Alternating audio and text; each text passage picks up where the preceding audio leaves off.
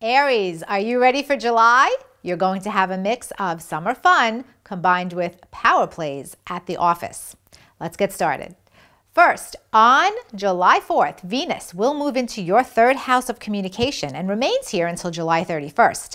This gives you a beautiful edge in all matters of negotiation and in conversations. So go ahead and schedule important meetings because you will charm the pants off of anyone that you have to talk to. It's also a great time to improve communications with a sibling if you have any. And if you're thinking about taking a short trip, especially with your sweetheart, you will love it. Now, let's talk about July 9th when we have a full moon at the top of your chart.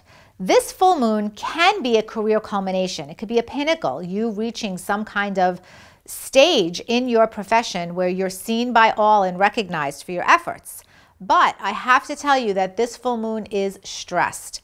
A Mars-Pluto opposition will cross your 4th and 10th house axis, which is home family versus career. So I am seeing some kind of domestic situation that might be frustrating you from enjoying your position of power professionally. Address it accordingly. Finally, on July 23rd, a new moon in your 5th house spells romance and fun everywhere. If you're single, you have an amazing opportunity to meet someone new with the power to capture your heart. And if you are taken, you and your sweetheart are going to enjoy some really wonderful, endless summer nights. Now that you've watched your horoscope for the month of July, be sure to check out more astrology videos with me right here at Tarot.com.